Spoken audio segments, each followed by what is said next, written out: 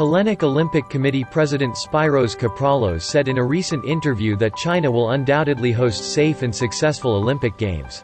Capralos praised the Chinese people for their determination to achieve the most successful Olympic Games amid the COVID-19 pandemic.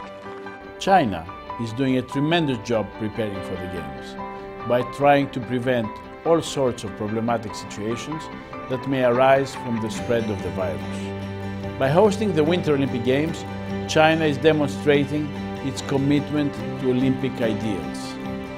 They show that the power of sport can bring us closer together by focusing on our shared values. Personally, I'm very impressed by the determination and motivation shown by every Chinese citizen to achieve the most successful Olympic Games. We look forward to experiencing great Winter Olympic Games thanks to the amazing energy and willpower of the Chinese people. The Olympic Games, in times of pandemic, should inspire nations to unite and put an end to all the crises and challenges that the world is facing. Capralos sent his best wishes to Beijing 2022 at the end of the interview.